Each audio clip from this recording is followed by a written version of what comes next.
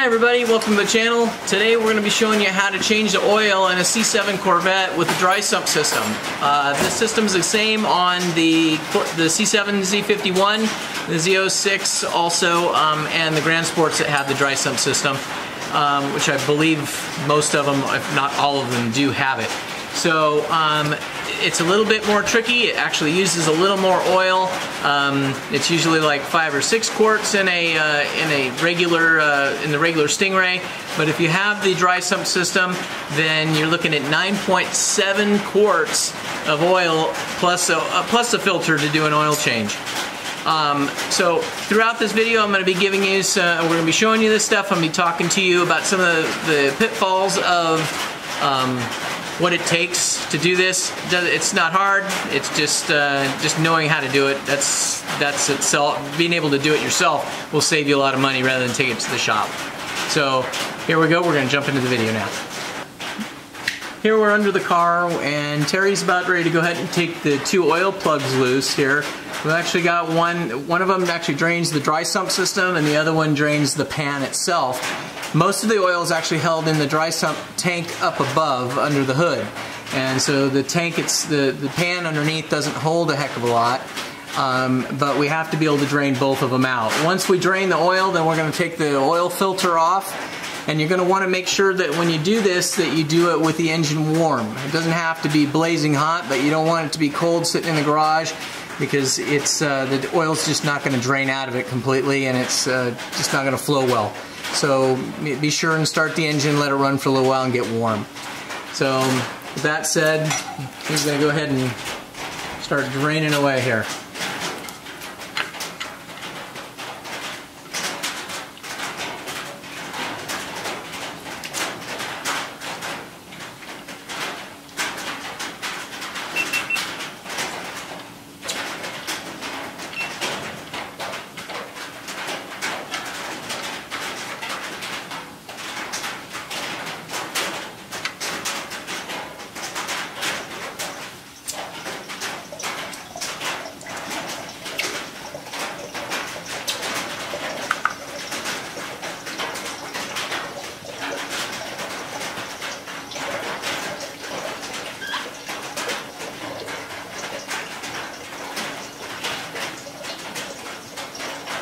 That would probably be most of the oil.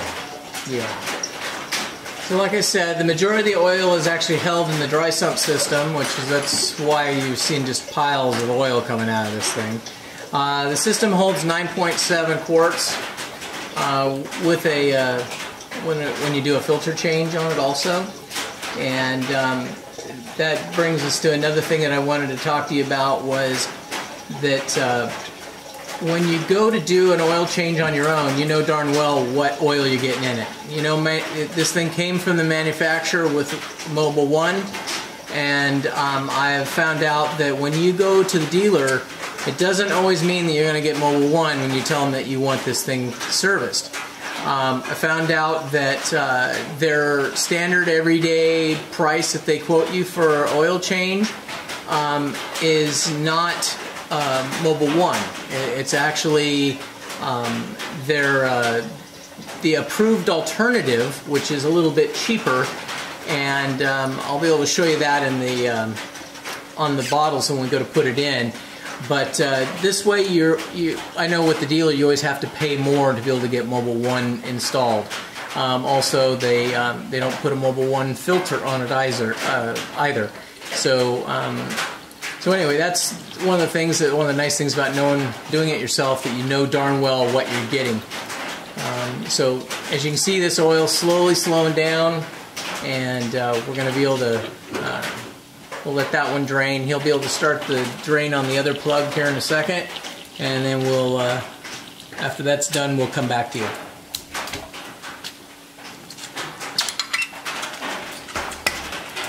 Okay, so now Terry's going to go ahead and he's going to pull the oil plug on the second one, which is just the pan plug, which we shouldn't get very much fluid out of that one.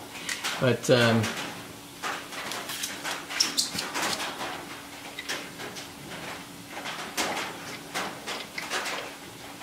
majority of it was already up in the dry sump.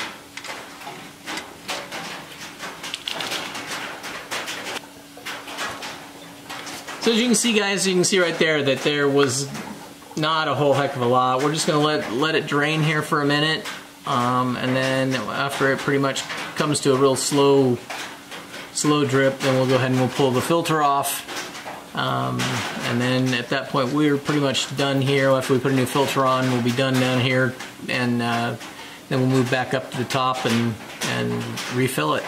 So now while the final bits of oil are draining out of the pan, now is a perfect time to be able to take a look underneath the car and see inspect it for any leaks or anything that you've maybe hit that it's, you know, there might be damage that you can't see it when it's on the ground.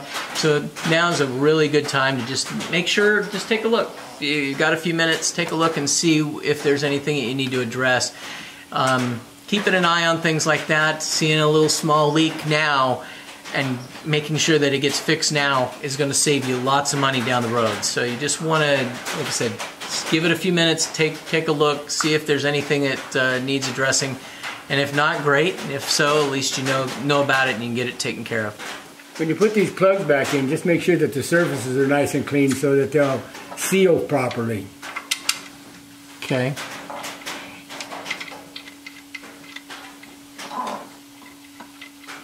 And he just wiped off the little hole just to make sure that, you know, you're getting all the, you don't have any drips. Yeah. So he's got the plugs back in and he's going to tighten them down. And you don't have to reef these things down. You know, I don't know why people think that you got to reef the heck out of them. Just snug them up. You know, otherwise you could be stripping some stuff out. You don't want to do that. So now that he's got the thing snugged up there, now we're going to go ahead and we're going to drop the filter itself. Yeah, Scott went and got actually a really cool filter remover. I use the ones with the bands, and sometimes you just can't get them in there right. And I have two different sizes of those. And guys, that's the other thing that you're going to probably see is that best thing to do, they make two different sizes of these filters, and they vary between brand. And so there's two different ones that I have, and it never fails every time. You know, if you use the exact same filter every time, it's great. You only need the one, but it never fails. You're going to have the wrong one if you don't buy them. They're not that expensive, so I'd recommend that you get both of them. It makes it so you can put it on the end of the ratchet like that. Makes it really easy to take off. Makes it super easy to put back on. And these cars really don't have any room to be able to use the old style filter wrench. So by having this, you know, these little big socket. Yeah, it's basically a big socket for the filters there, and it just makes it so much easier to take the filter on and off. So now he's just letting the preliminary oil come out of the filter so he doesn't make a big old mess, and then he's going to completely drop it down, and then we'll get that out of the way, and then we'll get a new filter in here in a minute after it drains out. So guys, we were talking about tightening these bolts up. I've done this for years. We've all done these things for years, and we just snug them up like we showed you. But those of you that want to make darn sure you have the exact spec, these are actually 15mm bolts here, and they're set, should be set to 18 foot-pounds of torque. So just so you know. Now after we get to the point here where the oil's pretty much drained out of the filter, you want to make sure that you wipe all of this down. So like I was saying, we were talking about the oil filter wrenches. Now this one right here, I've had this one for years. It's a metal wrench. The other one that actually happened to fit this one, that fits on the socket, it was a plastic one, but you can pick these up at AutoZone or O'Reilly's, pretty much any place that sells oil filters. But this makes your life so much easier because you're actually going straight up and down here, not trying to use the traditional wrench like we were talking about. Out the new filter, getting ready to put it in there. You want to put a little oil around the ring just to make sure it gets a nice seal. I just like stick your finger in there, and just on your finger is all you need. And just put a little bit on here. Just put it on the gasket. Just kind of makes it seal nicer. Some people do it, some people don't. I like to. Like I was telling the people, if you don't, you take the chance of ruining the gasket. Just make sure all of this up here is dry before you put it on there and clean of all debris. And it's real easy. You just kind of stick it up there and get it started, and away she goes. Okay, there you go.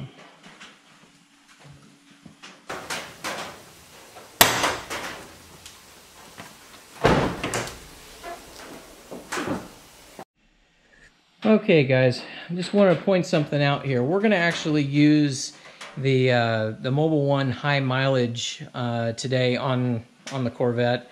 My car actually has right around 90,000 miles on it, so we're actually going to use the high mileage. Now I had every intention of using the annual protection.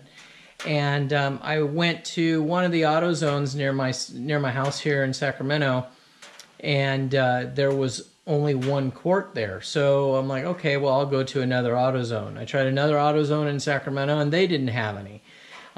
So I was actually driving up here to Browns Valley, which is right near Yuba City and Marysville, and I stopped in 2 more AutoZones, an O'Reilly and a Napa. A Reeby's, which is a Napa parts store, and none of them had this. And they all knew about it, but they didn't have it. They don't stock it, and they don't have it anywhere for it on their shelves. So this made me think, well, okay, maybe I shouldn't be putting this type of oil in if I can't find it anywhere. So I decided to go ahead and go back to using the high mileage stuff. Now, if you're actually listening, happen to hear this or see this video, you might want to start promoting your oil a little bit more and having your vendors in the stores actually have it in the store. It's kind of hard for you to sell it if you guys don't have it. So there'd be probably a lot more people like myself that would be happy to use it, just for the simple fact that if you don't have to change the oil, you could get an extra oil change out of it and only spend an extra $10 for this one big jug over the other traditional Mobil 1 oil. That's money savings, not to mention when you've got these cars that are so low and it's extremely hard to get jacked up, you know, it would be so much easier to be able to have double the life. And so you're only having to do this once a year instead of, you know, twice or 3 times if you happen to drive the car a lot. So hopefully somebody from Mobil sees this, and that will maybe spark something for you guys to start getting these guys to start stocking it. So anyway, that's about it for now. So now what Terry's going to go ahead and do is he's going to go ahead and put these 2 into the car. So right over here is where the dry sump system is. Right here, where Terry's got the funnel, and so this is the cap here, and you can see there. I think it's called Dexus.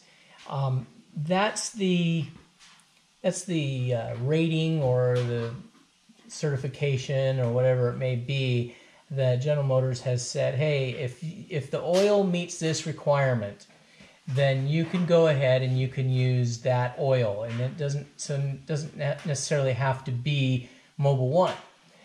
And so if you just go into the dealer and you say, hey, give me an oil change on my Corvette, that is what you're going to get. You're going to get that brand, which is their house brand, and it's not going to be Mobil 1. So you want to make sure that you tell them that you want Mobil 1. They're going to charge you accordingly. They're going to charge you more money, but it's actually, you know, you'll actually get Mobil 1. So again, the beauty of doing it yourself, you actually know that that's what you're getting. Mobil 1. Is this coming on? Yep.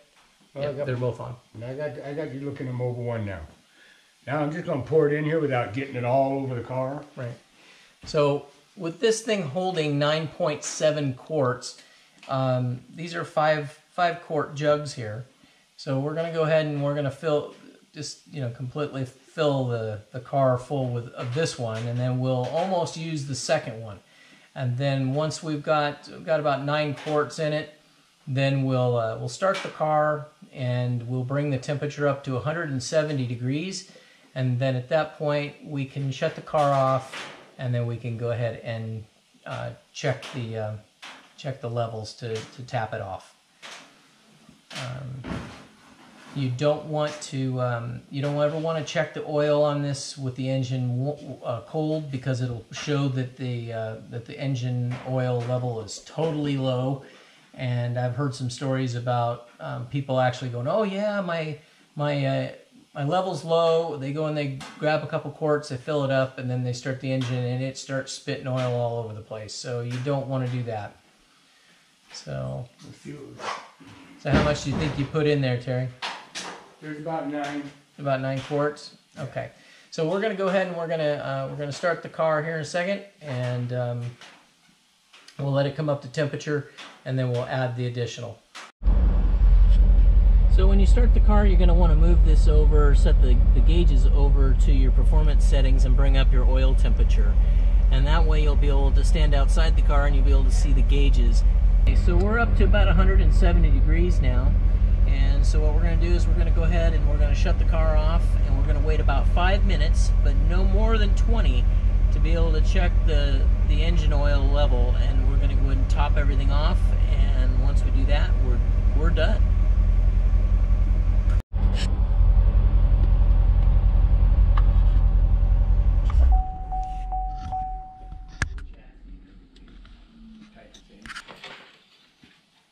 Alright, so we've let the car come up to temperature, and we waited our 5-6 minutes, and now we're checking the oil level now.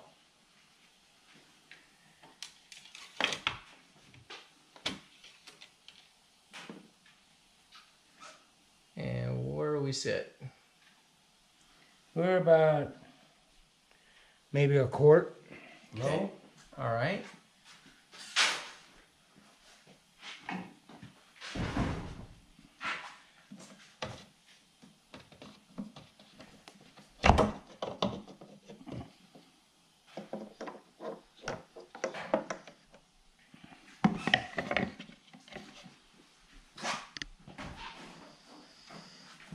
Now your life will be a lot easier with filling this up if you get a filter that actually, or a filler, a funnel that actually has a wider mouth on it, instead of the smaller one, because you're pouring a lot of fluid in there anyhow, a lot of oil into that hole. But if you get one with the right size, it'll stay in the hole and it's not going to fall out. Just makes it so much easier.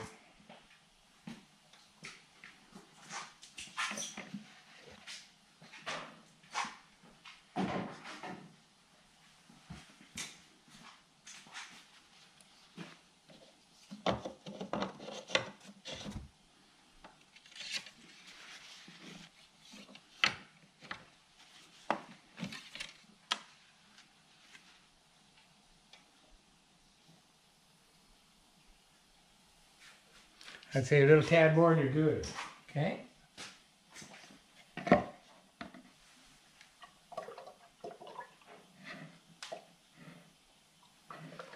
That should be it right there. Okay.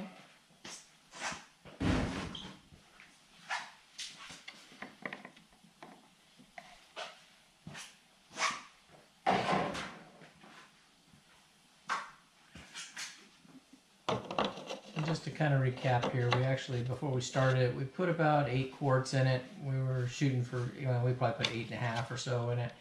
So 8.5, 9 quarts, and then you want to let it run up to temperature. Yeah, you're good. And then you want to wait, you shut the engine off, you want to wait 5 minutes, and then go ahead and test it. So he had to add about a quart, a little over a quart, which brought us right up to full. So we are probably pretty close to what GM says, that it takes about 9.7 quarts to fill it. So looks like I've just cleaned some of the oil that might have dripped down here. Yeah. Because then it makes everything a mess.